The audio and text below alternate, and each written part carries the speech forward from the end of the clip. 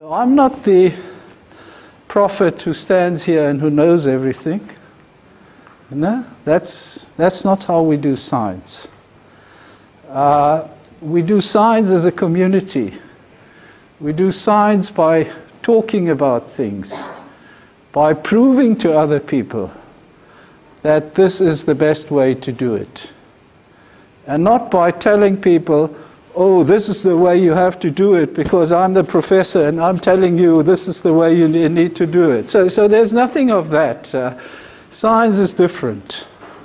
Science is a community of people who work together and the only thing that counts is reason. If you want to push your point through, you have to have the best reasoning of it. You have to know why it is the best thing.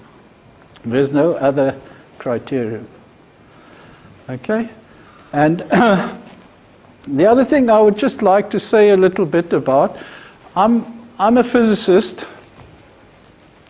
When I was your age, I loved physics and I loved mathematics.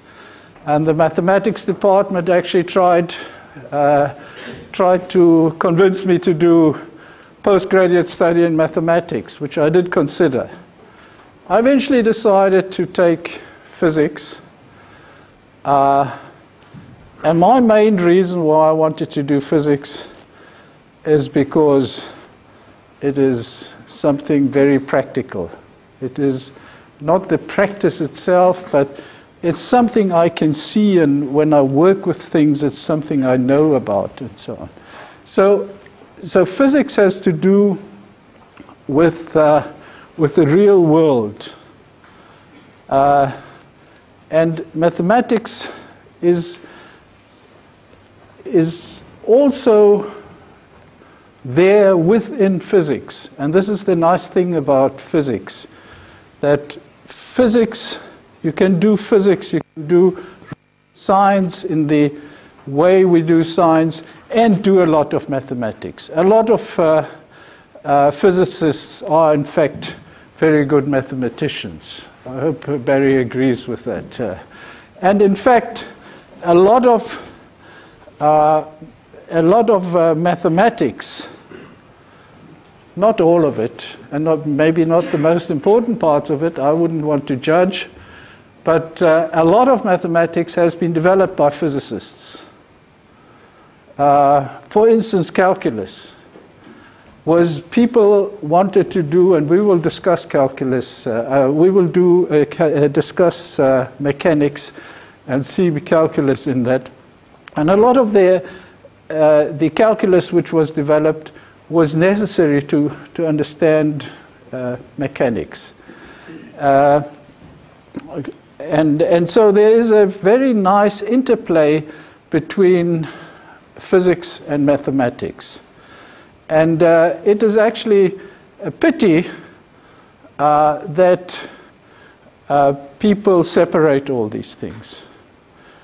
I think the modern science is becoming very interesting in the sense that even biology, which used to be far away from what we used to call the hard sciences, the physics and the mathematics and the chemistry, biology is coming closer and closer. There's lots of physics and, of course, for quite some time already, chemistry and also some mathematics being done within biology.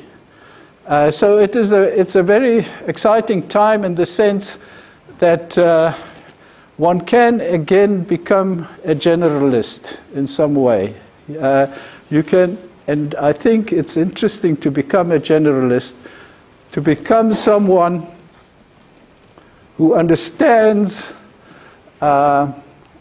science broadly. After I've said that, I must admit, and I want to tell you, you also have to specialize. You won't normally make a contribution unless you have your speciality. But your speciality should never be so that you do not see the other things next to it. I've just started preaching quite a bit here. And I first of all now want to ask you, do you all understand me? We are not, we in Africa, we don't have one language like the Americans. We have many languages. In my view, we should nevertheless all be Africans and work together and not say, oh, I'm not this, I'm not that, I'm not. We are all Africans and we work for Africa. I'm an African. I was born here.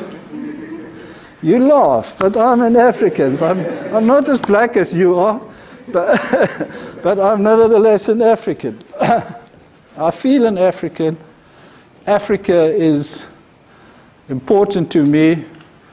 For me, Africa is the thing I want to work for. And so we have people who are Arabic. Who speaks Arabic? Hands up, please. Where are you from? Sudan. Okay. Egypt. Sudan. And, oh, there's some more. Egypt. Chad. So you're Arabic. And French. French and Arabic, both. Okay? Sudan. Egypt. I think we must make it a rule. Language is never a problem, okay? Never a problem. If you cannot express your thoughts in English, say it in French. Je comprends un peu français, but not very much. But there will be other people who understand French and who can then translate it. So it's more important to get your thought expressed than to do it in the right language way. Eventually we will all be able to speak English. English is the world language of science. It used to be French and German and things. I speak German. It used to be languages from Europe, and English is, with the dominance of America, has become the language of science. There were times when Russian was maybe also coming up a little, but I think that is waning a little. But maybe when you are my age, you will all have to speak Chinese.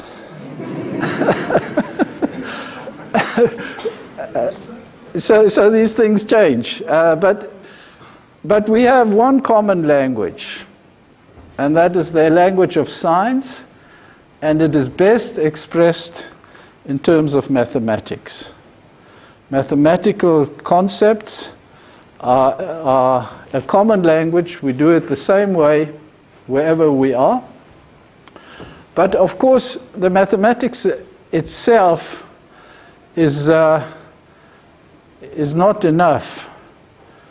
You can have an expression, and I'll do some examples just now, where you can do all the mathematics, but you have no clue about what you're doing. Yeah? Understand that? Sometimes you just manipulate mathematical expressions and you do not know what you are doing. So let me talk a little bit about physics. What is it that makes physics interesting to me and hopefully to you? I don't want to make the mathematicians physicists. Mathematics is an interesting subject, and we need mathematicians. We need lots of mathematicians. But even the mathematicians should know a little bit about other things so that they can work with those concepts in an easier way and more firm way. So what is the nature of physics? Now, as in all science, physics is based on curiosity. You're curious about something. And this is already happening with small children. They're curious. Sometimes grown-up people tell them to shut up, shut up, shut up, and eventually they're not curious anymore. But when they start off, they are curious. They want to know. Curiosity, yeah? And what do you do then? Well, you observe. You look. So observation is very important. You must observe with all possible ways, with your eyes, with your hands, with feeling it, with hearing it. You observe what is happening around you. And then you measure. You measure things.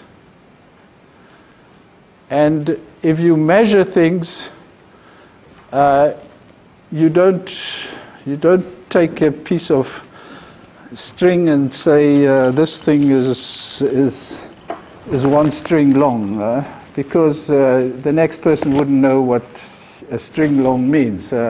So you have to have units. You have to have very specific units, and we have to learn about the units. You have to know we all measure length with a meter. That is, these are the so-called SI units, Système International. The SI units have, as a length, they have the meter. As a weight, what's the weight? Kilogram. Newton. Weight. Oh, yeah. You're right. The mass, I mean. What's the mass? Grams. Système International.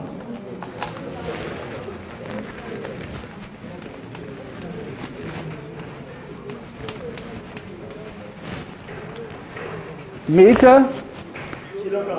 Kilograms? Seconds? Ampere? Okay. Coulombs? Okay. So that's the...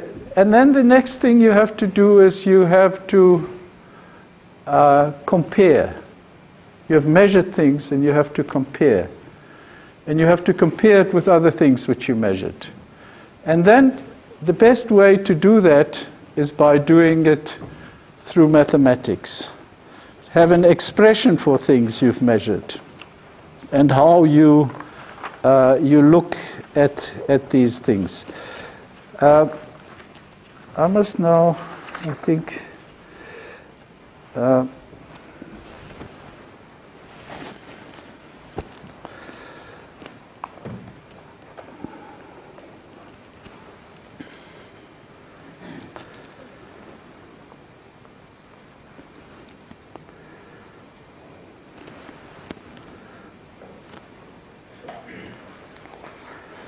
okay.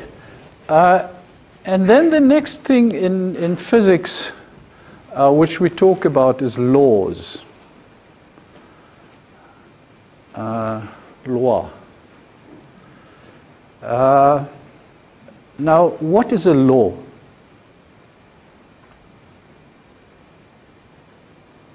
Who wants to answer?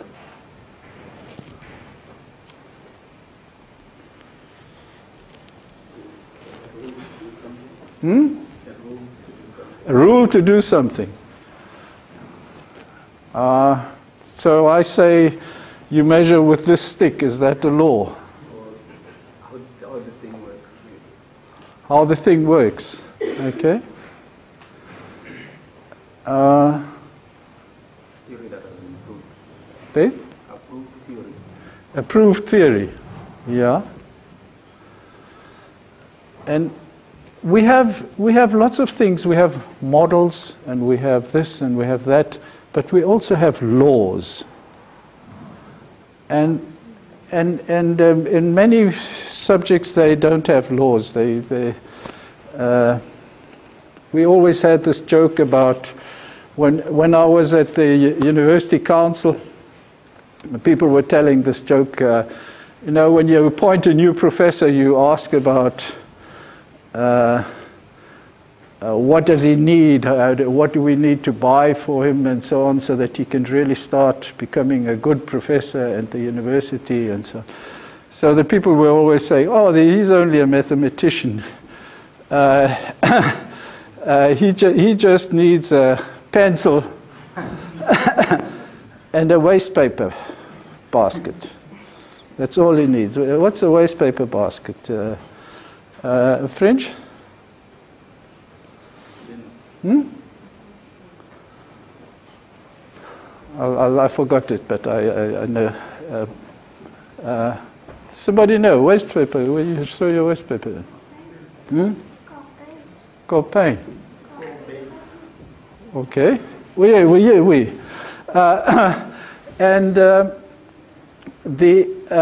So they say, well, he just needs a pencil and a waste paper basket. That's all what a professor in mathematics. Things have changed.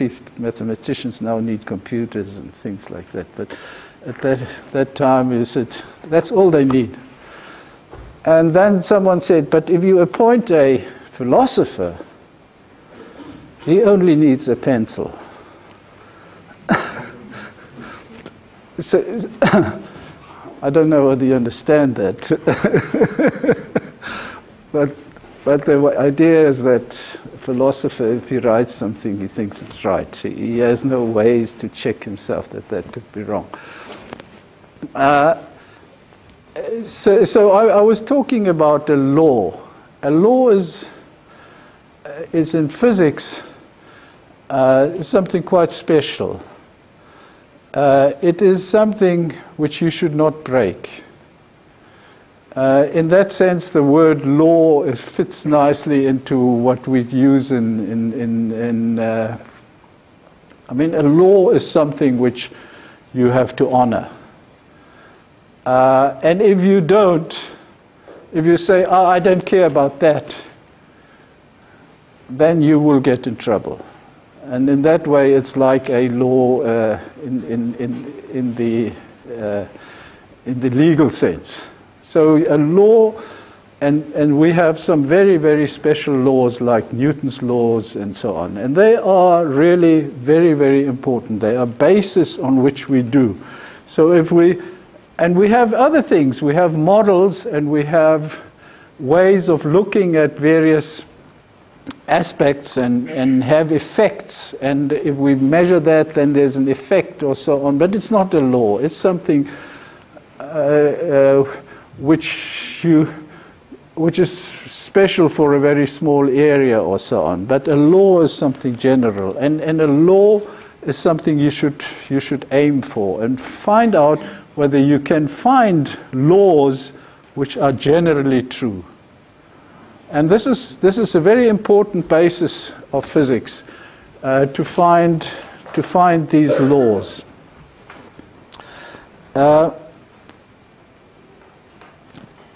Physics is a huge area.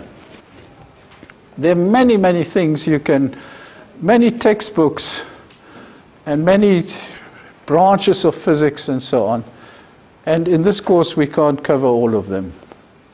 So we can cover a few areas, and I would like to do that in a sort of a systematic way, that we look at a sub-area in a systematic way. And in this way, as we're looking at this, you could actually transform this same method to any other field of physics. So once you've accepted the approach which we take, you can say, okay, but now I don't want to know about this, I want to know about something else. But then you have a method according to which you do these things. So this is my plan to look at what we can do in these 3 weeks. How much can we do in these 3 weeks? And I've chosen a specific topic which we will all concentrate on for 3 weeks. And it's energy. Just energy. Think energy. Okay? Okay, now, and the way we want to do this is we want to divide you as class, and Emma has already done that. Divide you as class into 12 groups who will all work on certain topics of energy. It's something you read in the newspapers, you hear over the radio, everything. Lots of people talk about energy, but do they know what it is? And after 3 weeks, we together will know what it is. Okay? We have divided this group into people who are different. I don't want all the Malagasis paired together. Huh? Or all the people from Nigeria. Who's from Nigeria? Normally quite a lot of people from Nigeria. But I don't want all the Nigerians together. They've got so much energy and so on. Let them share it with some of the other people. So we would like to organize you in groups of about 5 and 12 such groups,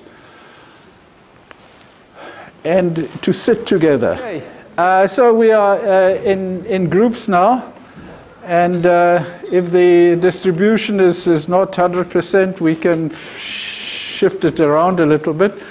I think they're a bit too heavy there, but maybe we can change that. But for now, we leave it this way. For tomorrow, you can maybe rearrange a little.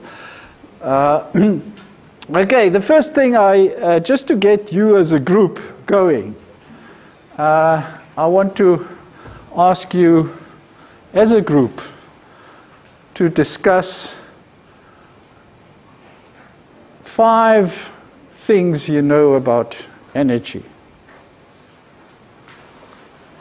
And so write something down together as a group and discuss it. 5 things, like, for instance, adjectives.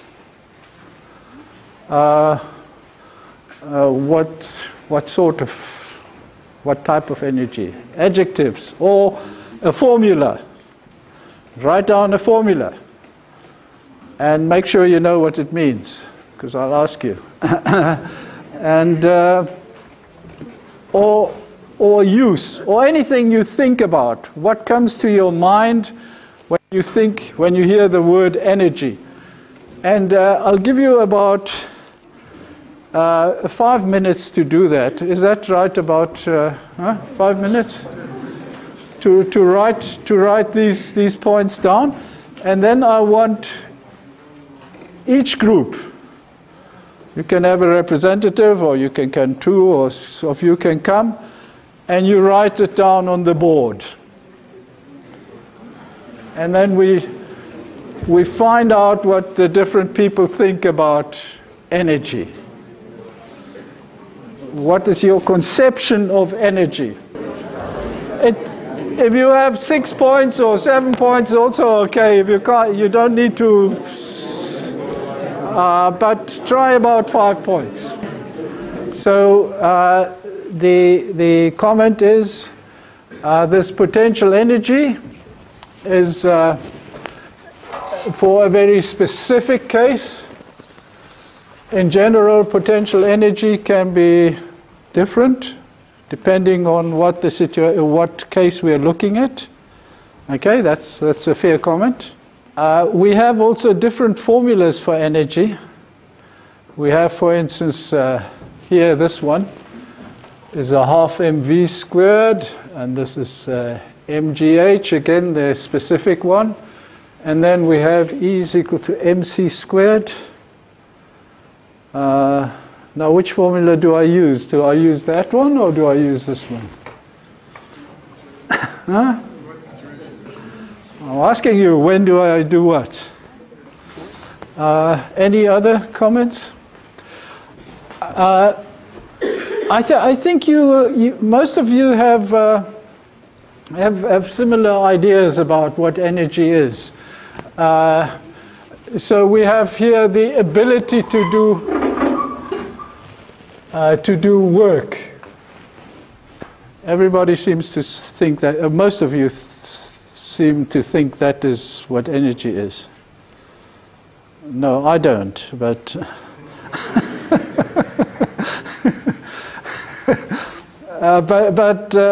it is something which I can understand, that's what you think it is.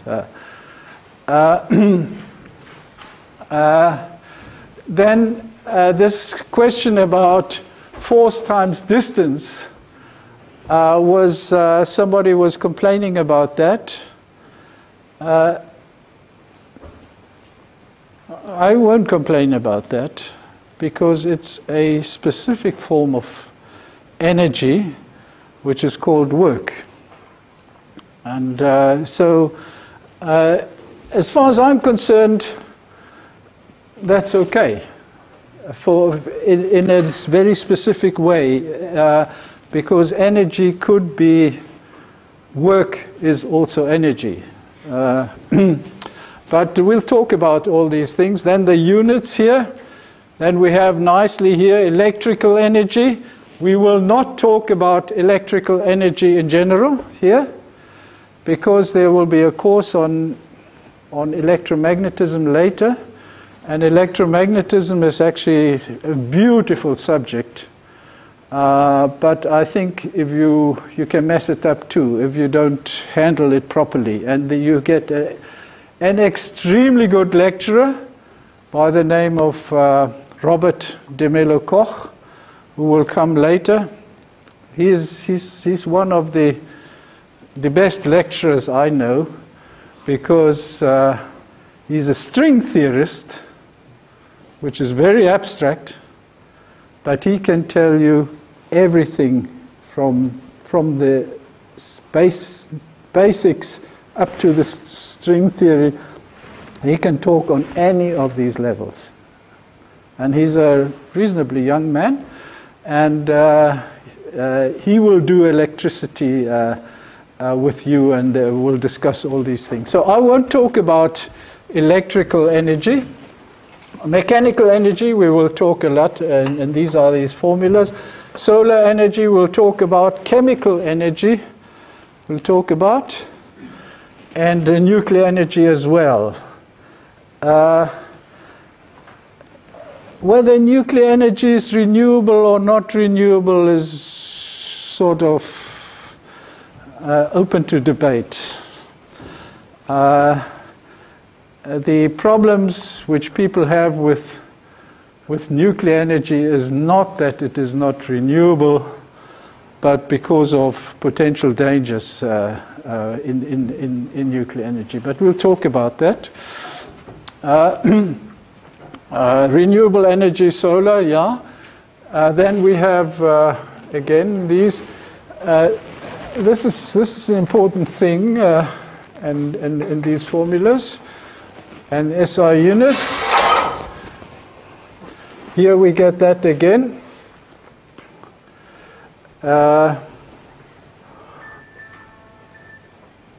Energy, oh yeah, now here we have energy conservation.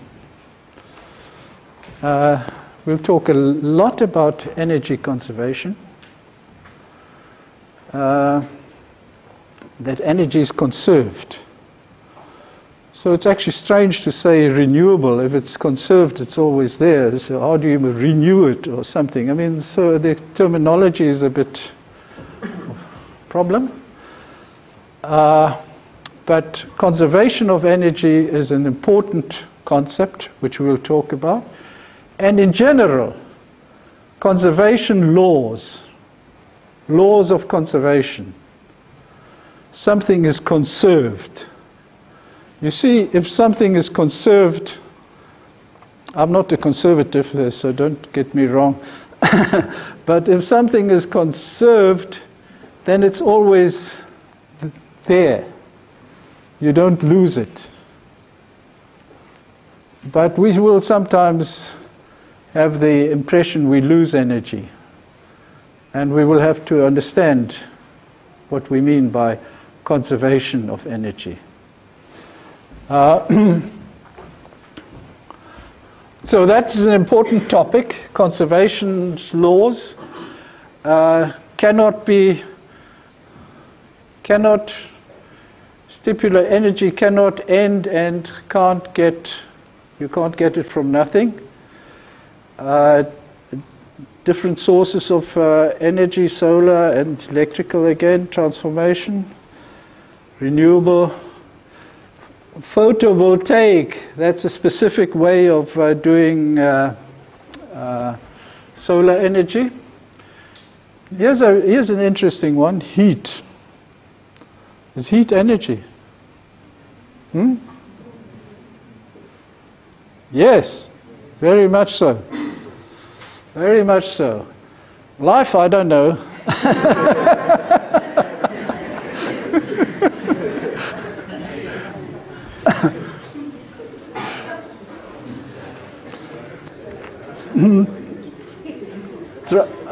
Transforming energy, this formula again, type of energies, water, so this is hydro energy, we call that, from sun, from wind, from nuclear, and energy is the capacity to do work.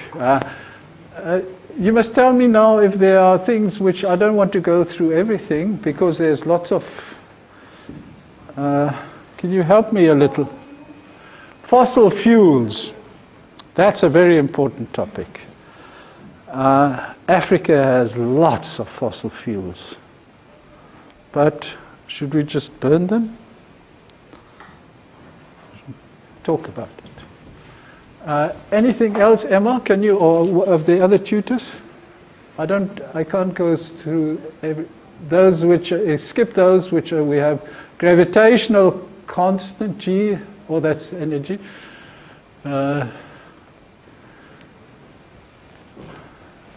Energy, the ability to do work, energy, kinetic, and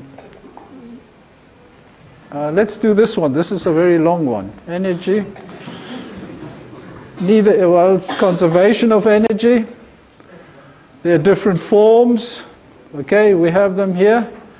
And there's now sources, nuclear, solar. There are almost all of those we will be talking about. Very important that people know what we're going to talk about. Uses, cooking, lighting, and industrial transport, and kinetic energy, and there's some formulas for that. We've talked about work over time. That's wrong, so let's not talk about it further. Physical concept. Energy is a physical concept. What do you mean? What does it mean? As energy is a physical concept. Does it mean you can touch it, or?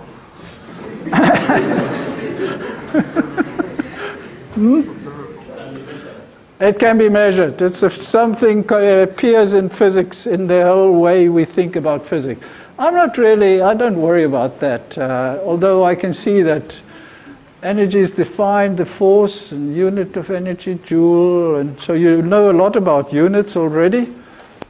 Energy is the ability, conserved quantity. Okay, I think we need to take a break. Yeah? So we'll take a break for, what is it, 5 minutes? 5 minutes, and after that I will continue this discussion. But well done, guys. This is well done. You know more about energy than I thought you did. Okay. So we've talked about energy. Now I want to just talk a little more about it. I want to assume this is a pound of butter. A kilogram, not a pound, a kilogram. 1 kilo of butter, which I have in my hand. And I hold it this way. It's about a meter. So, how much is the energy?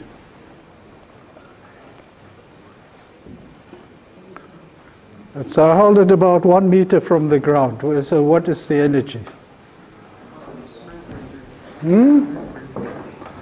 Okay, write it down here somewhere.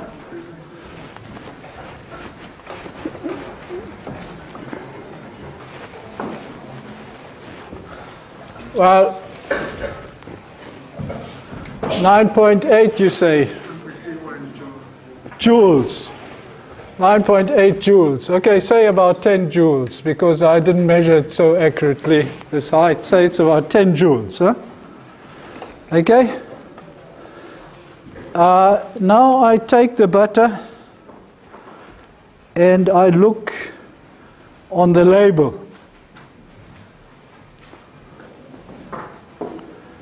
And it says, on the label it says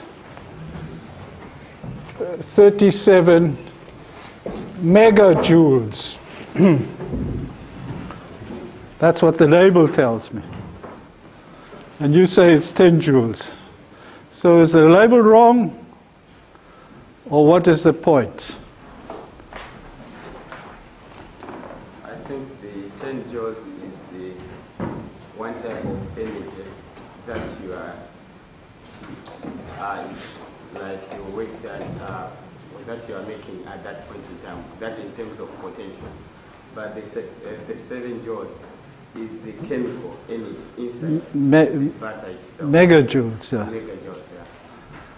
And so it's much, much more than the energy which the potential which I have there. So this is, so you understand this energy. If I talk about this thing, whether it has energy, I can think of it in different ways.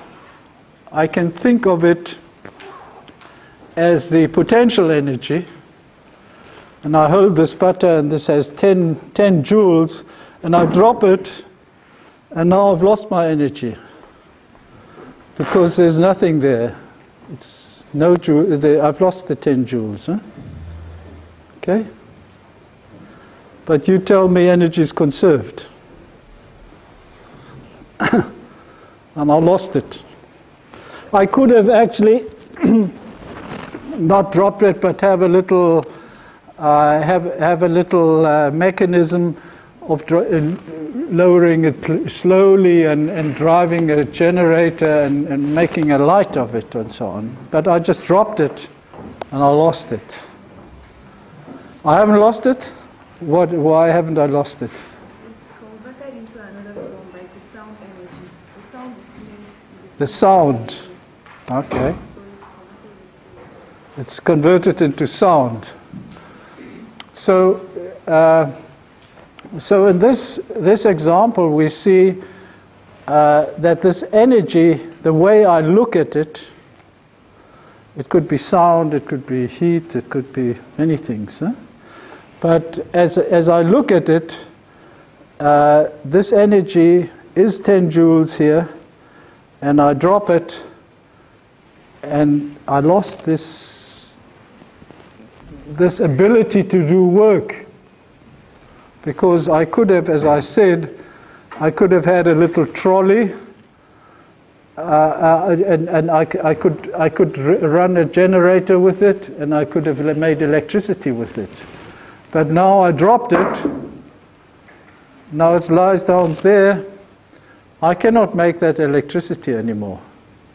So I've lost something, but I haven't lost energy, as she tells me. I hope she's right. Is she right?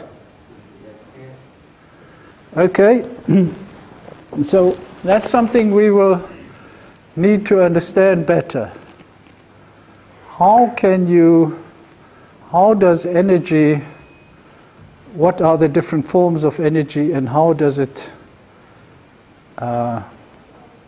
go from one form into another? She said it goes into sound. We all heard it drop. But it can also go into other things like deformation of the system and lots of things. But it goes away. It's away, but it's not. It's still there. But you must be worried a little bit about conservation of energy if I can lose it so quickly. And worry: is it really in the sound? Do I know that? And things like that. Now, the next thing I want to ask you now is, I see a formula up there, E is equal to mc squared. So let's apply that to my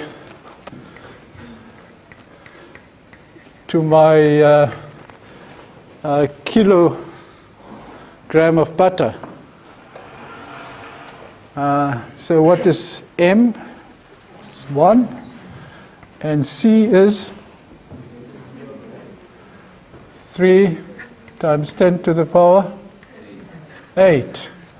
And this I have to square, and then I get joules. And that is equal to 9 times 10 to the power 16 joules.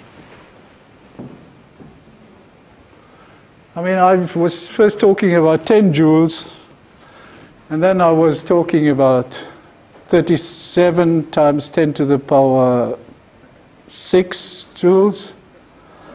And now I'm at 9 times 10 to the power 16 joules. That's an enormous factor. So is this true? Is this formula wrong?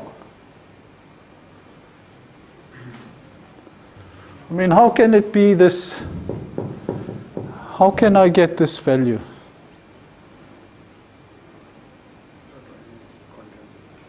Total energy content, okay. So, but if I wanted to use that, if I want that energy,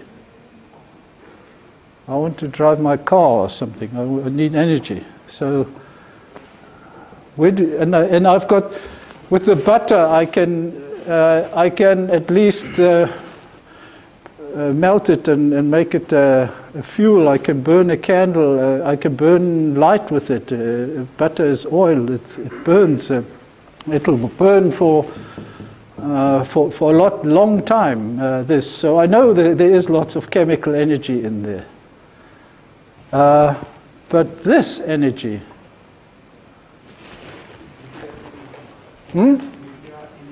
Nuclear energy. So what does that mean?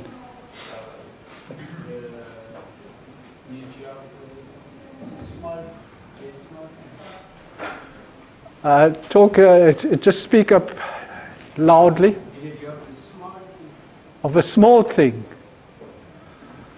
And the energies, but my problem is not the small thing. My problem is the large thing, the large energy. Huh? So how could I use this, or can't I use it? You can take a guess and say we have to accelerate the butter to speed close to light. Do you think that would help? When you can use the energy.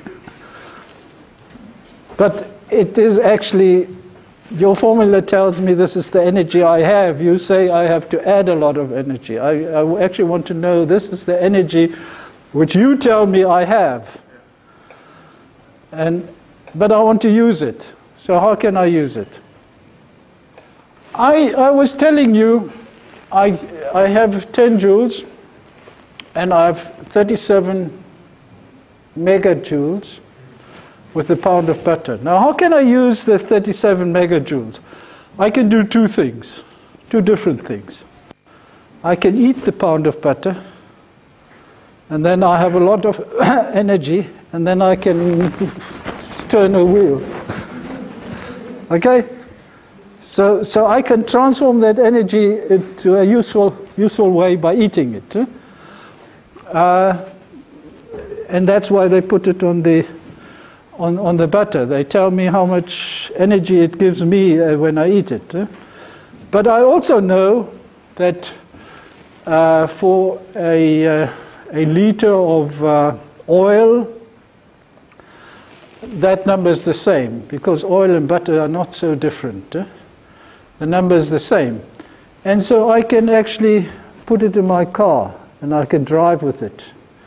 Or I can make a candle which has oil in it, and I can light that candle and I can burn the whole night and I can study. So I can use that energy. Okay?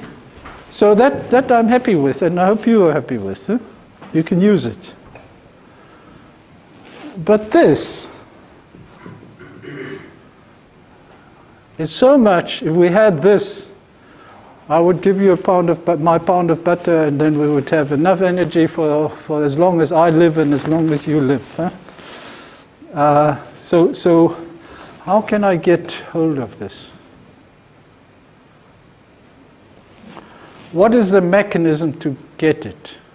So the mechanism actually to take material and take anti-material with it.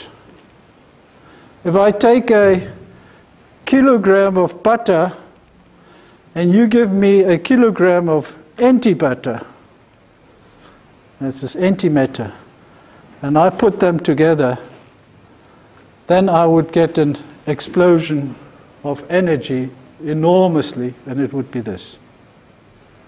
So it's actually the energy which I get. This energy formula here is the energy content of the matter. If I have that matter and I'm prepared to give up that matter, I just get rid of it and I transform it into energy, then this is and the only way you can do it is by, and you are correct, you actually explained the process of taking piece by piece a proton and an antiproton and so on, and add them all together, and then you get that. But I'm more practical. I just say I take a pound of anti-butter, which unfortunately the supermarket doesn't sell, but if I had that, then I could do that. Okay, so the point I would try to make here is that if we think of the energy content of anything, we actually have to think about the process in which we will transform it into a way in which we actually want the energy to use it, to use. I just see question marks on faces. Do you want to ask questions? Yes? What is antimatter? Who knows? Well, maybe I can try to just, maybe it was unfair to talk to antimatter if you haven't heard of it. But let me just say one of the most interesting things that happened in the 1930s, it's long ago, there was a person called Dirac. And he formulated a theory of the electron. Electron is a small particle that is responsible for the current, electrical current. And so electrons have been known for a long time, from Maxwell's time and long before that. People knew about electrons. But Dirac formulated a relativistic theory, which we will not do at all.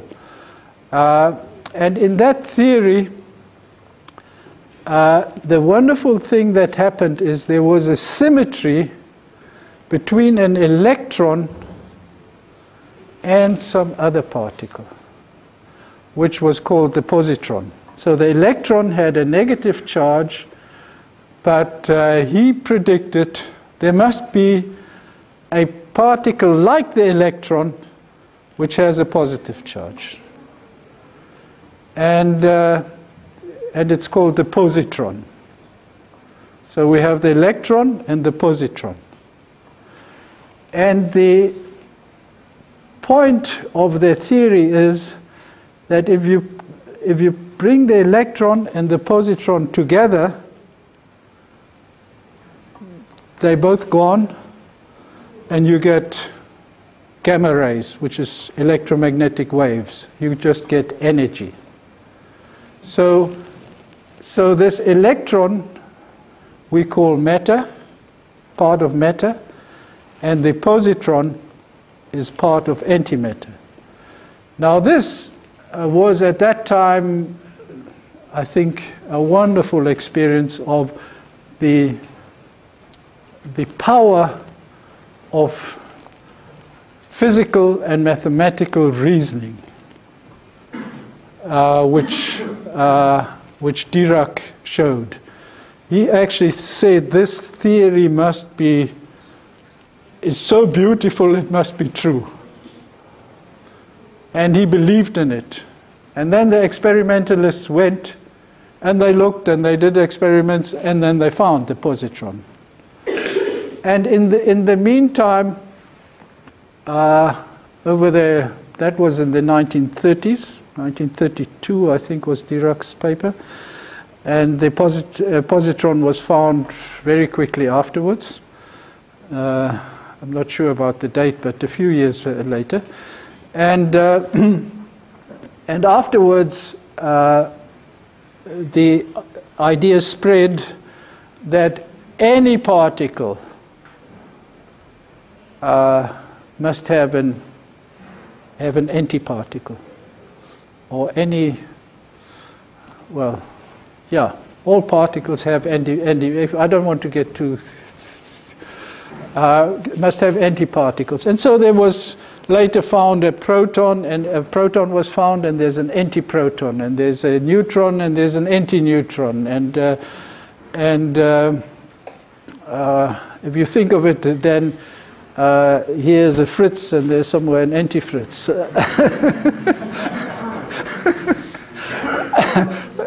It's made up exactly the same way, but all the particles are antiparticles. Yes?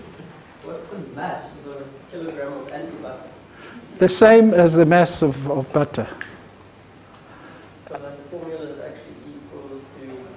That well, I would actually say, you see, if I have a kilogram of butter and you have a kilogram of anti-butter, I would say, let's come and I'll give you this and you give me that, and I'll take mine and that will be that, and you can take yours, which is the same. It's the same amount. So what he's actually saying is there's twice as much, which is correct.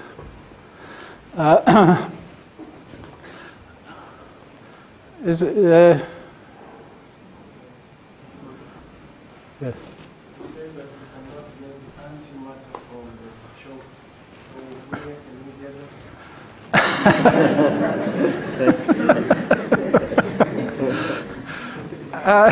it? So the question was, if we can't buy antimatter, where can we get it? Now, antimatter can be made in accelerators, like at CERN. Have you heard about CERN?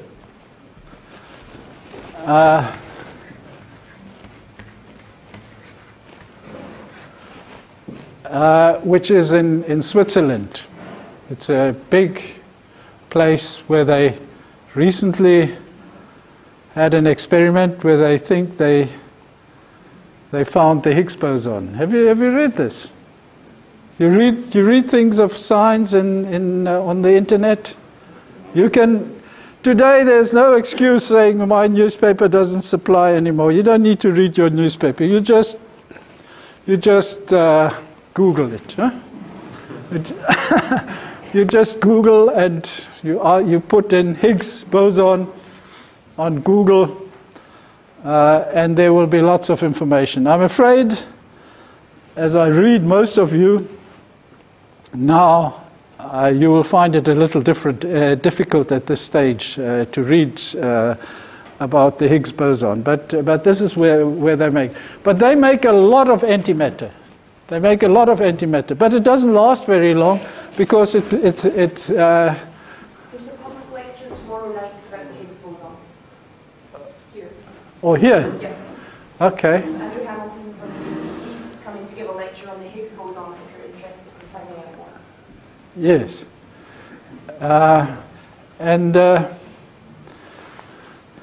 Do you think he will talk about CERN? Can one entice him to do that? This is data from CERN. Yeah, he will probably talk about it. And so antimatter is, well, it is actually one of the difficult questions, open questions. That means questions that have not been answered, is why is there only matter here, and why don't we have a planet with antimatter, or have a sun somewhere with antimatter? In principle, that would be possible. But our universe as we see it, and people look very, very far into the universe, as we see it, it just has matter in it. And the little pieces of antimatter which are made from time to time, they very quickly collide with matter, and then they're gone. They transformed into energy. Okay? So I was just trying to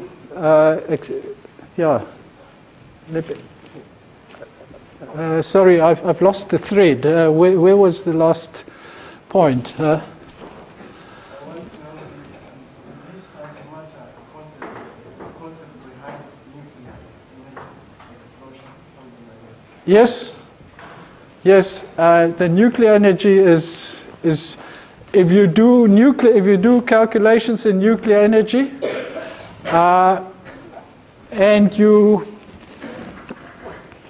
want to calculate the energy in a reactor or in a nuclear bomb or in anything, you use this formula.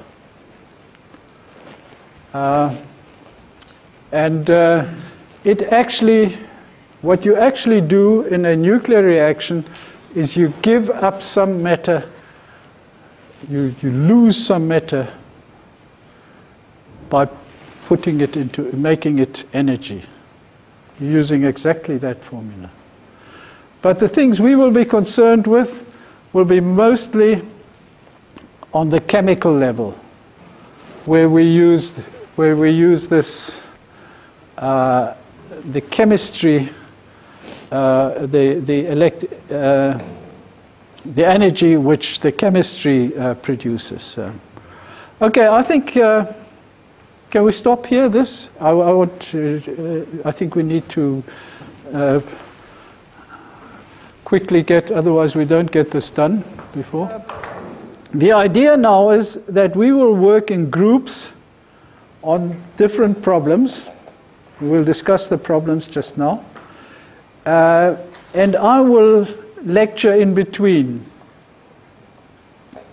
and provide some background for the different things which you will need to look at your problems. So we are going to do, the course is a course on problem solving, and the way I think a problem is a real problem.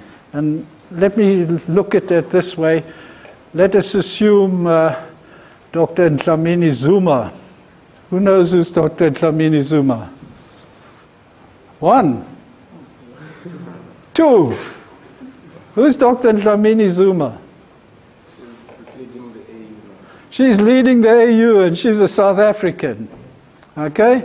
She's the head of it. Let's assume she says the Chinese want to sell us a lot of this stuff, and the Americans want to sell us fossil fuels, and these guys want to, the French want to sell us nuclear reactors and so on. And what should we do? And she writes to us and she says, advise me. Huh? Okay, this is our problem. We must advise her, and we must. This is a play. I mean, I'm doing a game. Huh? And now we think about what is the best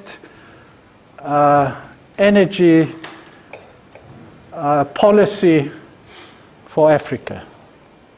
Okay.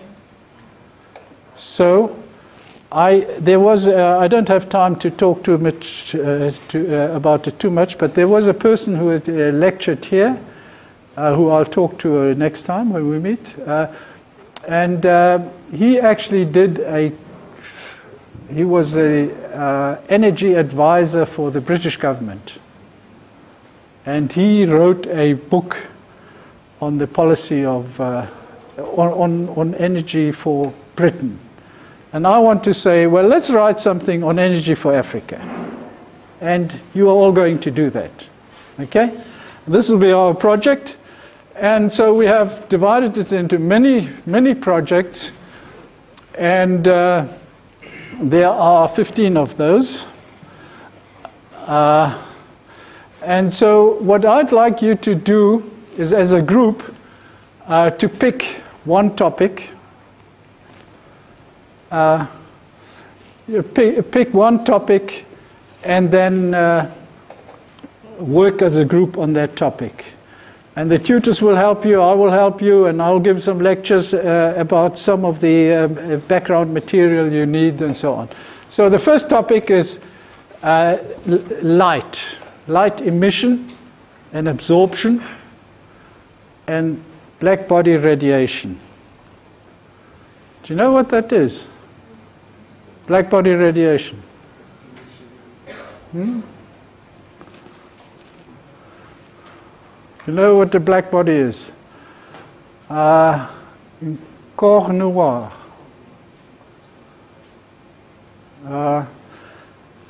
And the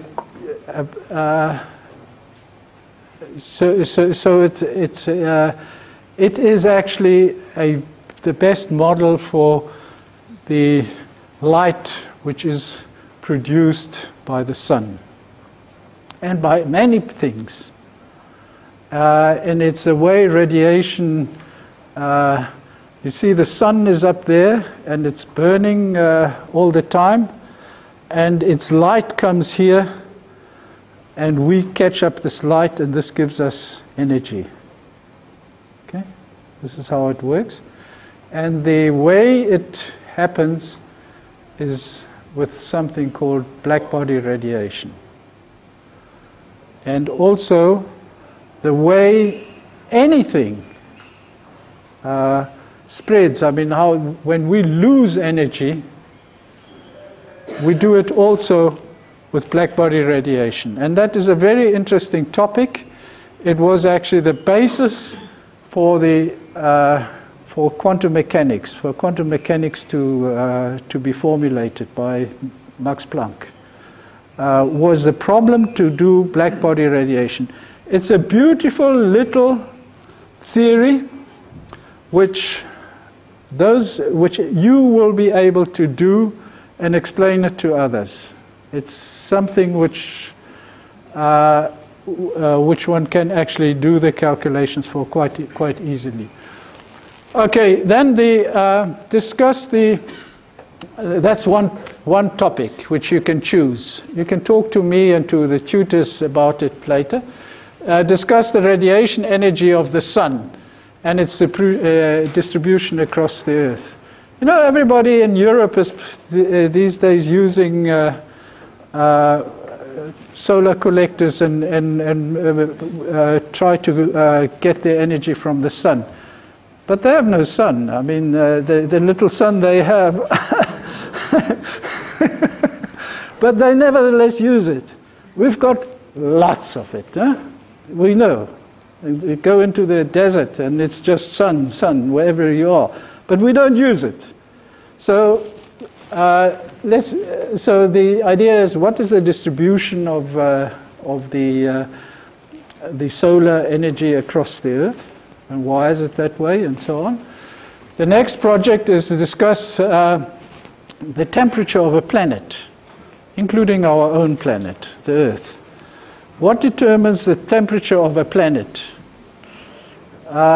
It gets energy from the sun, but it also loses energy. And in this way, its temperature is stabilized at a certain form. And what are the different factors? The Earth also gets energy not just from the sun, but also from radioactive decay and other things. So you can just look at all the factors that determine the temperature of the Earth. And you know, people are talking about global warming, everything, that the temperature of the Earth rises and so on. What's the reason, and so on. Okay? And then the next is discuss the reserves of fossil fuels, and why are they there, and what are the time spans in which they were collected. I mean, we just go and burn these fossil fuels, which is coal and oil and gas, and at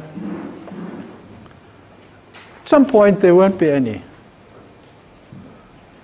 So it's really not fair to our great-grandchildren. They won't have that fossil. We will have burnt it, all of it.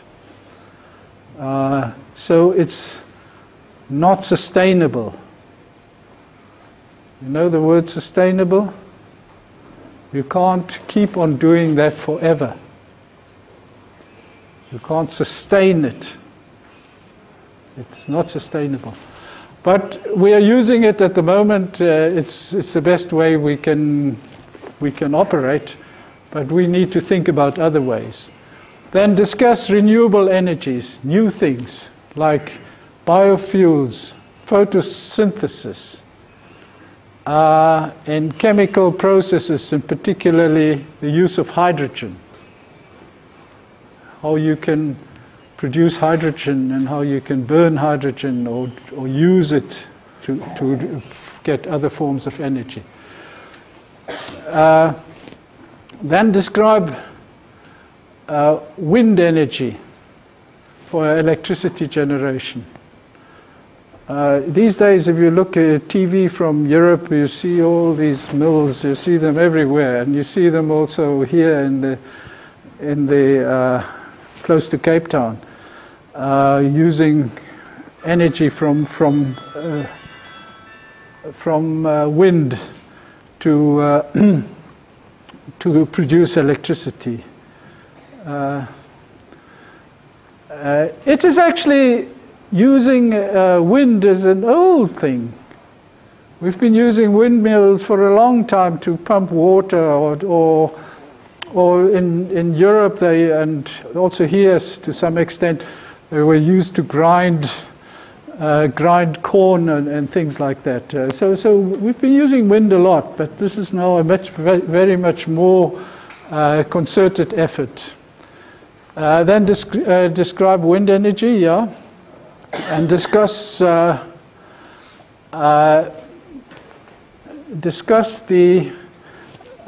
concentration of thermal energy from the sun.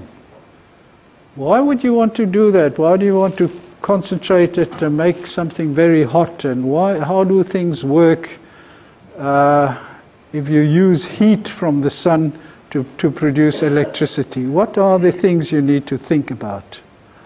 That is that topic. Then there's photovoltaic electricity. All these plates which are lying around, and you can get the sun shines on there, and you get electricity, and they can be used. And I will give a bit of a lecture on the formation, how the electricity is actually produced in these plates and so on. But that would be something you could, in these cells, in these photovoltaic cells. Do you know the term photovoltaic?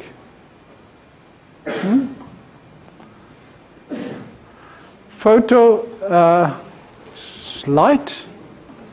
Voltaic has to do with volts. It produces electricity, so you're producing electricity from the sun shining onto a cell, and that is at the moment one of the big ways of producing electricity. Then discuss hydroelectric potential. That you know, huh? There are many countries in Africa. We look at the rivers in Africa, and how do you get electricity from the running of the rivers and from the sea, and the waves of the sea and the tides. Know what a tide is? En français, marée. So it comes in and goes out, and where does that originally come from? Okay, and then domestic use. We had this already, someone cooking and heating, and role of heat pumps and heating and cooling in general. How can you use how can you use heat more directly without going through electricity, but just doing it more directly? Then the energy uses in transport. How can you have better cars, better buses, better trains, motorbikes, aircraft, and all these things? Then nuclear energy. And there are basically two processes: a nuclear fission and nuclear fusion. Now, nuclear fusion is bringing two nuclei together, two light nuclei together, and they bind and they give off energy. And that is the generator of the energy, most of the energy of the sun comes through nuclear fusion. And now we have been we've been busy for a long time already in the world, and also in South Africa, of having nuclear reactors. They are actually working on nuclear fission, where you take a nuclei and you break them up, and that also gives energy. And to understand why you sometimes get energy by breaking them up and sometimes by putting them together, and all these things you can discuss very nicely if you pick that topic. Then there's geothermal energy. That is when the earth plates move and so on, and there's the earth down, but very deep down, is very hot, and can't you use that energy to produce electricity or use it in any other way? So that's geothermal energy. And then the last topic I just thought was interesting is particularly in more a economic problem, particularly in Africa. Should we just copy what they do in America and so on, and have these large lines of electricity lines going through everywhere and taking electricity and so on? Can't we design smaller units where the electricity is used in a local community and have stability of electricity by the management of the community itself, rather than have a supplier who gets all sorts of problems and sometimes there's no electricity. Who has problems with electricity at home? Hands up. I'm a South African, I also have problems. I mean, it's terrible, huh? How can we work? You want to study and then you have no electricity. And so we need stability, we need all these things. And a place like Ames has to do with providing an infrastructure in which we can all work very efficiently. But for that we need cheap energy. We need to, I mean, how many people, if you go into the countryside and you see people, women mainly, going and picking wood and carrying it to make a fire for cooking, and then they again have to go to the river and they pick water and they bring the water to prepare the food. I mean, that takes a whole day of a person's life. You know, a whole day is fully with these sort of. You can't expect those people to do anything else because they're fully employed by what they do. And so what we actually need, and actually the advancement of Europe and other places has been the efficient use of infrastructure. The way of being able to just switch on and cook your coffee while you think and while you sit at the computer and everything. You can do all these things. Gathering your food is actually a secondary effort for most people. I've overrun my time by quite a bit. So this is the list. Maybe we can set it up next time again and just check whether the students want to ask some questions. There's a website that will make available. You can look on the courses and its concepts and physics and physical problem solving, and it has this on the website. So each group must please, in a democratic way, we're a democratic continent, pick a topic, and then give it to Emma and come and discuss with me. I'll be around here. I'll sometimes even sleep over here, but I live in Stellenbosch. And tonight I'm going back, but otherwise I'll sometimes be here in the evening also. You can come to me and talk to me anytime you want about anything. Okay? Anything. What about the size of the project? How many pages are I think we said about 2 pages, Emma, did we? Yeah. We don't really want you to, we want you to work on this. And we don't really want to write a very, very long thing. And we also, it would have been nice had you already done more of your LaTeX and things like that. But write it by hand. If you want to start off and LaTeX a little bit, and you get half a page done, and then you just can't do it anymore, then just stop there and write the rest by hand. We won't really look at the production so much.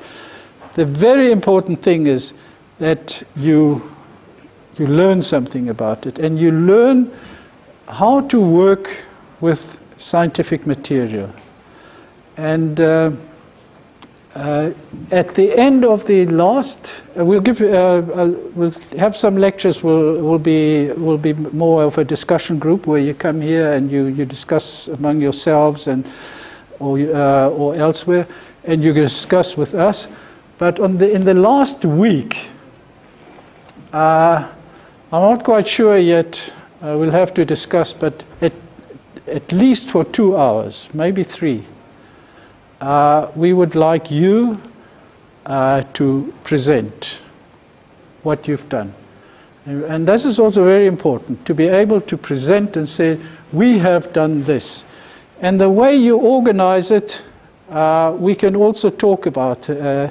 I had this idea that maybe we could have a main presenter who does, say, talk for 5 minutes, and then everybody adds a point to it. So that,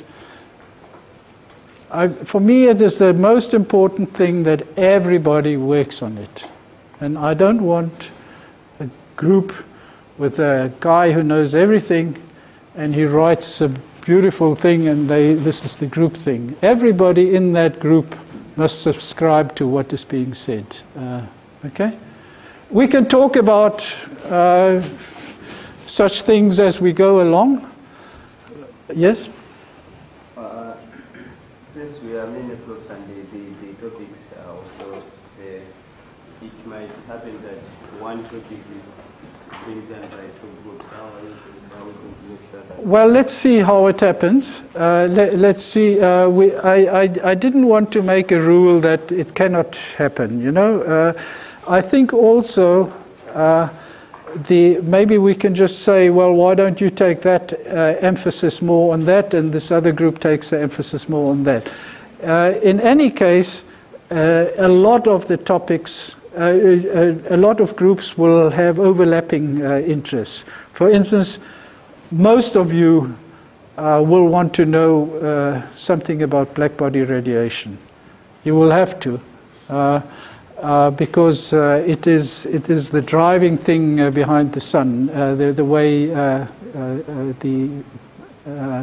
energy from the sun comes here. But let us just go and do it. And I believe in flexibility, and I don't want you to give you a topic where you feel, oh, I don't want to do this and I can't do it and so on. We'll rather discuss and see how we can manage it, okay?